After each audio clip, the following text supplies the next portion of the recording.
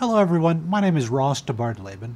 I've been a member of First Miami Presbyterian Church for over 5 years. Today, I will lead us as we recite the Apostles' Creed, also known as the Old Roman Creed because its origins date back to 341 AD. That's a long time ago. The Apostles' Creed answers the important question, Christians, what do you believe?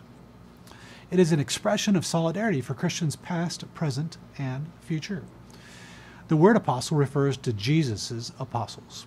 They witnessed his ministry on earth, his life-changing message, his perfect life, unjust death, and his resurrection from the dead.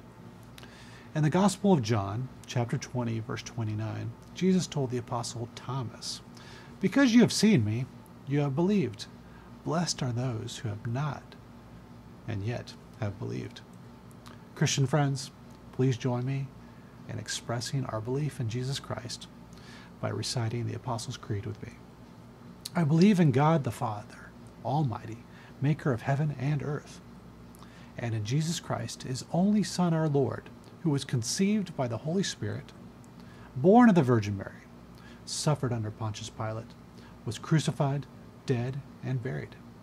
He descended into hell. The third day he rose again from the dead.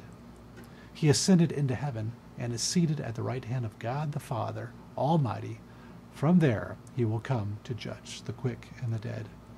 I believe in the Holy Spirit, the Holy Catholic Church, the communion of the saints, the forgiveness of sins, the resurrection of the body, and the life everlasting. Amen.